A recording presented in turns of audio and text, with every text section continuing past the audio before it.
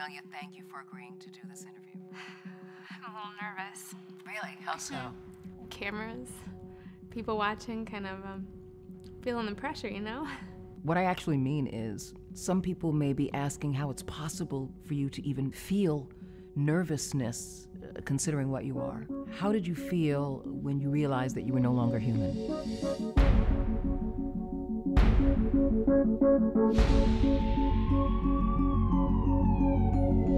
Amelia Summerland's coma patient. Diagnosis of locked-in syndrome. She's the best candidate we've got. Amelia's got maybe a few more months, maybe, but there's still time. Every day, we learn new ways to conquer the limits of the human body. I think I might be able to help.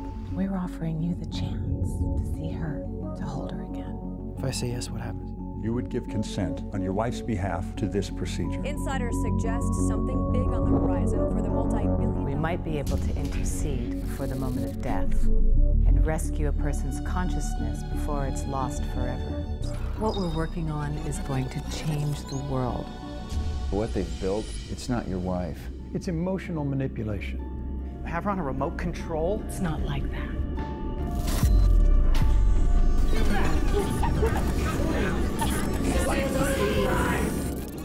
This isn't right. She was at peace. Carter, please. Where is Amelia?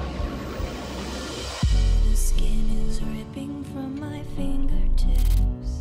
Amelia Summerland, humanity's first and quite possibly last embodiment of such an awe-inspiring question. The wood is cracked, the sound is caving in. What is consciousness? I know you're not her. When I look at you, it's almost the same. You know instinctively that you need to defend something valuable and precious. Carter, it's me. No, Amelia, my wife, had a soul. We're